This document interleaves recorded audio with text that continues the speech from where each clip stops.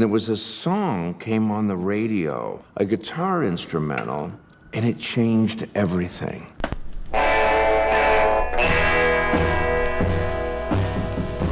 Link Wray, it's rock and roll. Rumble. Yeah, that's the one. Rumble. Hey, Rumble. Rumble had the power to help me say, fuck it. I'm gonna be a musician. And then I found out that he was an Indian. The music that we know here in the United States is fully supported by input from Native and Indigenous people.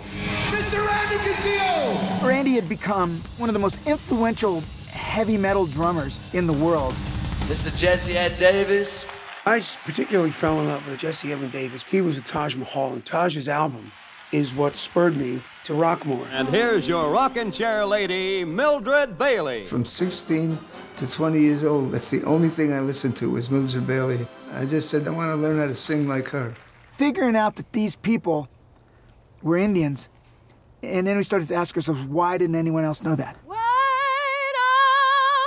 There was this key expression, be proud you're an Indian, but be careful who you tell. All of a sudden, I was talking about Native American issues and big-time television. And all of a sudden, everything disappeared.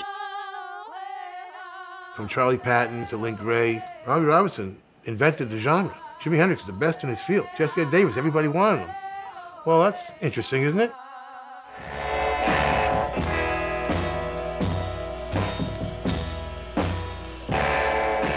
This has gone too long under the radar.